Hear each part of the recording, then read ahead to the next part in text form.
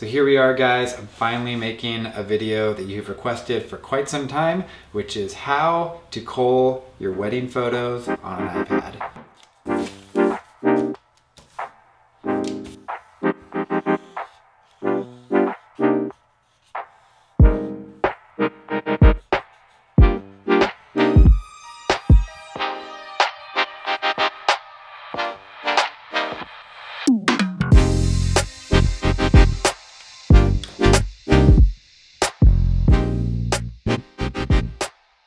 I've been culling on an iPad for probably the last two and a half years or so, and it has been totally transformational in the way that I've been able to take time that maybe previously wasted and turned it into productive time, time I'm able to get things done.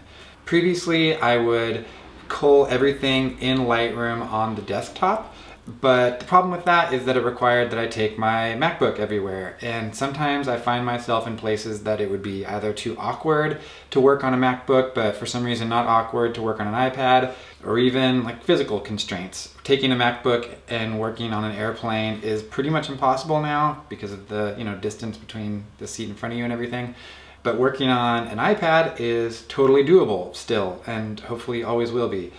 And having everything in this form factor is so much easier than having to take around this 16-inch beast. So I guess let's go ahead and dive right in.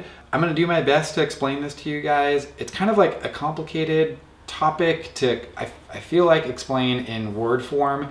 I think it's a lot easier to show you guys. That's why I'm doing the video, but I still might skip over something or just kind of present something in the wrong way. So feel free to drop comments down below, shoot me an email or Instagram message or something, and we can, if you have more questions, and I can clarify it and kind of make this a discussion. Also, I don't know anybody else who does this, like culls on an iPad, but edits on like the desktop version of Lightroom.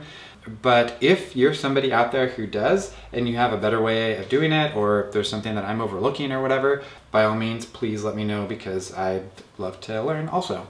So real quick, I just want to get some Lightroom kind of terminology out of the way. Lightroom on a MacBook, Lightroom on a desktop, on an actual computer is referred to as Lightroom Classic. Lightroom on a phone or an iPad or anything iOS is referred to as Lightroom, just Lightroom. That's what Adobe calls it, so we're gonna roll with it. And then the cloud that we're gonna be talking about is just the cloud. So Lightroom Classic, Lightroom, Lightroom, the cloud. Cool?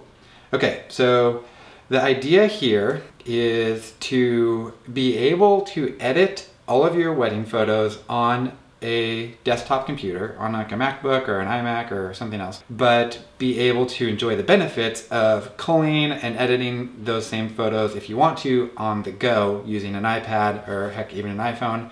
I use Lightroom a little bit differently than I think the software developers intended to, and as far as I understand, there's kind of two camps with Lightroom catalog usage. One, which is the way that I believe Lightroom prescribes, is have one Lightroom catalog for everything. So everything, one huge catalog. And the other side, which is kind of where I fall into, is one catalog per shoot. So as you can imagine, I have a ton of them on here and a whole hard drive full. I don't know, this is one hard drive, and I think I have 245 separate Lightroom catalogs, which is a lot, but it also spans, the last 3 years or so. So I have the SD card popped into this hard drive here, and SD card reader combo, and we're going to go ahead and sweep them into a client catalog, and then we'll name them Okada. I use tags just as a workflow thing. I can make a separate video about that later if you guys want. So not started, and we'll go ahead and drop this in. We're going to import, grab this SD card, and I'm not going to import everything just for the sake of this video. I'm just going to grab, a handful. So normally I have this little button checked here make a second copy too, and I have a version of all of the photos that I'm currently working on duplicated on one of those lacy, like rugged, rubberized hard drives that's just always in my backpack. But for now, we're gonna go ahead and take off that option. By the way, if you guys are at all interested in workflows, kind of in the context of backups and that kind of a thing, my friend Benj Heish, he's a wedding photographer up in the Washington area. He has a YouTube channel and made a video about backing up, and I highly recommend it. It's amazing. My workflow is pretty much the same as his. I'll probably, in the fullness of time, come out with a video of my own. Definitely check his out. It's awesome. So drill down to the folder that we made for this client. There it is. And we're gonna go ahead and import. Great, okay, everything is imported, and I'm going to go ahead and close this. Go back to my hard drive here. I'm gonna pop open a Lightroom catalog that's called Cull. You can call it whatever you want, but I call it Cull because I literally only use it for culling. Go ahead and open it up. So what we've done, we imported all of the photos from the elopement into the client's very own Lightroom catalog. And now we're going to take those previews that we rendered and put them into the Culling catalog. Alrighty, so Adobe lets you sync only one Lightroom Classic catalog with Lightroom and the cloud. So you need to have kind of like a middleman between your computer and the cloud. So if you're using Adobe's prescribed method of one catalog of Adobe Classic, you don't have to do this whole step. You can basically just sync that entire catalog with the cloud, and it will drop all of those photos onto Lightroom on your iPad and your iPhone. Since I use one catalog per shoot, I need to kind of have a designated catalog that's kind of the go-between between all the Lightroom Classic catalogs I have and Lightroom and the cloud and everything. So what we're gonna do is take the previews that we generated in the client catalog, and we're going to borrow them and put them in the Cull catalog, and those are gonna be what syncs with the cloud. Go ahead and go to, you can go, by the way, hold down the Alt button and see how import changes to import catalog. That's how I do it. You can also go up to File and then import from another catalog here. So I'm gonna go ahead and hold down the Alt button and click Import Catalog. That's gonna bring up Finder window, and we're gonna go to Okada, which is the client catalog that we just created. Go ahead and click Choose. So we are going to basically be importing previews from this catalog into the one that we're currently working in, which is the Cull catalog. We want to make sure that we add new photos to catalog without moving. And what we're telling Lightroom to do in this instance is, hey, Lightroom, go ahead and leave the original RAWs in the client catalog, in that Okada catalog. Just borrow the previews. If we said copy new photos to a new location and import, what it's going to want to do is then ask us, okay, we can move the originals from the Okada catalog and put them anywhere else you like and reference them from there. Where would you like us to put them? We don't want that option.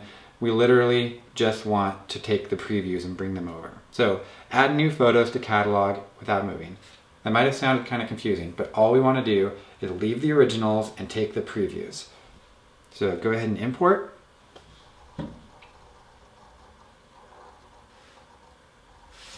Alrighty, so all of the photos have just been brought over and they're all imported here. What we're going to want to do is select them all, go to Collections, create a new collection, and then let's go ahead and call this Cull and then Okada.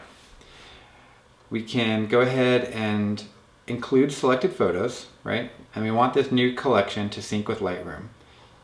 Create. And here we are on the left, we have our new collection, and this little squiggly arrow thing means that it's syncing with Lightroom and the cloud. Let's go ahead and pop over to the iPad. We'll open up Lightroom, and you will start to see, here it is. It just popped up on the bottom. We're gonna go ahead and click that little hamburger icon, and then I like to say store locally. And what that's gonna do is take those previews that we are currently having swept up to the cloud by our MacBook, and it's going to download them onto the iPad itself using iPad storage. And why that's important is because without doing that, it will, if you have an internet connection, it will just reference all of the cloud photo, like the photos stored on the cloud, and make changes and sync them kind of in real time, like live. If you have them installed on the iPad, you can actually go offline, you can be on an airplane, you can be out of cell range, anywhere, and be making all of your changes, your culling, maybe little edits here and there. And once you reconnect to your network, all of those changes will get swept up and synced with the cloud. So having them stored on your iPad lets you work offline and pretty much anywhere with them. So that's downloading right now. You can see so far 52 have downloaded of the 110 that we have in this catalog. But that doesn't stop us from going forward with culling right now. I use an Apple Pencil. It kind of just, this gesture I prefer. You can also use your finger, either way. Kind of just test something out and whatever feels natural to you, go with. Pop open a photo, and you want to make sure that you're in this starred section here, which is rating and review. So there's edit. I don't know if you guys have taken a look at Adobe Lightroom on an iPad before, but there's a couple different modules. There's edit, you have all your presets, you can crop, you have a healing tool, etc. And you're going to want to be, though, in this rate review module here, this mode. And what that's going to let you do is it basically splits the screen in half. So the left-hand side of the screen lets you star by swiping up for more stars, down for fewer. And then the right-hand side of the screen are your flag options. So up for pick, down for neutral, and down again for reject. Everything imports with whatever flag settings you have. So in my case, since we just imported these photos, I haven't done any flagging on them, so they all import unflagged. So there's a couple different methodologies, I think, to cull photos. You can do it by picking. So you pick all the photos that you want to keep, or there's rejecting, where you get rid of all the photos that you don't want to edit. I do that because it basically frees up the pick flag for some other use. Like the way I've used it in the past is to pick photos out of the finished delivered batch for, you know, blogs or adding to the website or something like that. If I had used pick as the way that I keep photos, like to designate like, oh, keep these, then like I don't really have that flagging ability or that flagging gesture to easily pick photos for like a selected batch of something. So I use reject. So I will go through and I'll swipe down if I don't want to edit it. If I want to keep it, then I'll go ahead and just pass right through it. That looks good. I'll reject that. Yeah, that one looks fine. That looks good. Good. That's nice. Okay, I'll keep that one. That's a duplicate. Reject it. Reject that one. Yeah, that one's fine. Good, I like that one. Let's reject that one. So you can kind of see how it works. It's really easy to, again, use the pencil, or you can just kind of go through with your finger like that. So we can go back. You can see here 110 photos have finished syncing and downloading. Another useful way I've kind of learned to take time that I would have either wasted or just not done anything and turn it into actual productive time is maybe if you're waiting for a flight and you would be inclined to scroll through your Instagram feed for the 30th time or something. Instead, it's super easy to just pop open Lightroom on your phone, and we should have all of those photos synced on here. Let's see, cool, Okada, we do. And we can just kind of pick up from where we left off on our iPad. So go ahead and let's go to the rate and review and see how easy it is to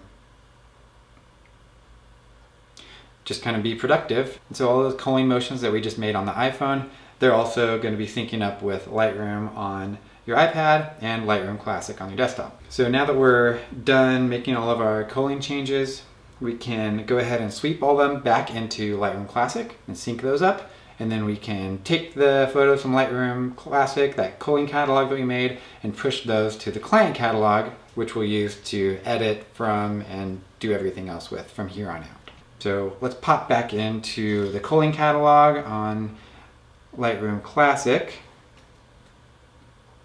And you can see here that all of those changes already imported over because we happen to have this open while we were making the changes. But if you had this closed, when you pop it open, you'll see a little progress bar up in the top left-hand corner here where it's just saying like, hey, let me catch up with everything that you've done. It might take a few moments, but eventually all your changes will import in. And here we go. Those all look great. So give it again, If you haven't had this catalog open in a while, give it a few minutes to sync up everything. Kind of breeze through and make sure that what you're seeing is consistent with what you remember doing on the iPad. And once you're comfortable that all the changes have been synced up, go ahead and close the Cull catalog. And now we're going to go ahead and pop open Okada, which is the client catalog that we were using. And then again, go ahead and hold down Alt and import catalog, or go up to File and then import from another catalog. So we're basically unwinding what we did in the beginning. Go ahead and go to the external hard drive, go to Cull, pop that open. We're telling the Okada catalog now, hey, there's some previews in the Cull catalog that we want to bring back over. Go ahead and do that. What we have here, these are all of the photos that are stored in the Cull catalog right now. Just don't mess with this catalog contents window. Come down to file handling and say don't import new photos. What that's basically doing is telling this Okada catalog, this client catalog, hey, we're about to bring over photos from the Cull catalog, which also has all of the photos that we've imported from all of the other client catalogs, right? Hey, there's a bunch of pictures in there. We don't want any of them other than the ones that belong to this one originally. So we don't want to bring any new photos over. If we did that, then it would bring over all of the photos that we have from all the other client catalogs. We don't want that. So don't import new photos. We want to go ahead and replace the metadata, develop settings, and negative files. We don't want to preserve all old settings as a virtual copy. We're telling Lightroom right now, leave all the new photos behind, bring over just the changes for the photos that you have here, which is going to be all of our flags and stuff like that. Okay, so go ahead and click import. And what it's doing, you can see here, it didn't bring in any new photos, it just applied all the changes that we made on the iPad to the photos that are already here. So next, what I do just for organization, and you guys can, create some system of your own that works for your workflow. I go to attribute and I select unflagged and I select flagged. Sometimes I'll flag them also in Lightroom as like, hey, I want this to be a preview, or hey, I want this on Instagram or something. And we're going to select all, and we're going to create a new collection, and this is going to be edit. So basically what I'm saying is all of the unflagged photos and the picked photos, the pick flag photos, I'm going to edit. Okay, so out of 110 photos, I picked 95 to edit. And now I can either right click and export this collection as a catalog, and I can put it on my desktop to edit offline or just on the go, or I can just close this and edit it right off the external hard drive from the office. I do real quick want to show you guys how to do some like basic housekeeping. So as you can imagine, over the course of a year, that Cull catalog is going to get full of stuff. I'm going to go to Cull for that client. I'm going to select all, and I want to hit delete, but if I hit delete, all it's going to do is just remove them from this collection, but it's still going to stay up here in all photographs. So what I actually want to do is go to all photographs with that selection still intact and delete them from there. It's going to say, hey, do you want to delete these? Are you sure? And I'm going to say yes, but all I want to do is remove them from this catalog. I don't want to delete from disk. If I delete from disk, it's going to go to that Okada client collection where it knows that the originals live and delete them from there. Not good, not what we want. So just go ahead and click remove. Also, that can be kind of a scary moment for some people. The whole like delete from disk versus remove, and like what if you click the wrong thing? That kind of points back to the need for a really good backup system. If you accidentally clicked delete from disk right there and you had a good backup system, it's no problem just to sweep those RAWs back in from whatever myriad of hard drives they might be sitting on, and you're back in business. If that was the only copy of the wedding photos that you had, the ones that you just deleted, that obviously sucks. So put your photos in a bunch of different places. Put them on in a mobile, like a hard drive that you can take with you, like on the go, like in your backpack. Put them on a RAID array, like I do here, that sync with the cloud using Backblaze. There's a bunch of different things that you guys will learn from watching Benja's video, and I'll link that down below. So also real quick, just wanted to point out, if you go back to your iPad or your phone, you can see that the photos that we were just culling through have vanished because you deleted them from here, and now they're gone from here. And you can go ahead and either delete the catalog from, or delete the collection from here, or you can go over here and delete it this way too. And that's it. Go ahead and close it up and you're all done. It seems a lot more complicated than it is. Once you're kind of in the groove and you understand the system, it takes just a few minutes to make all of this happen.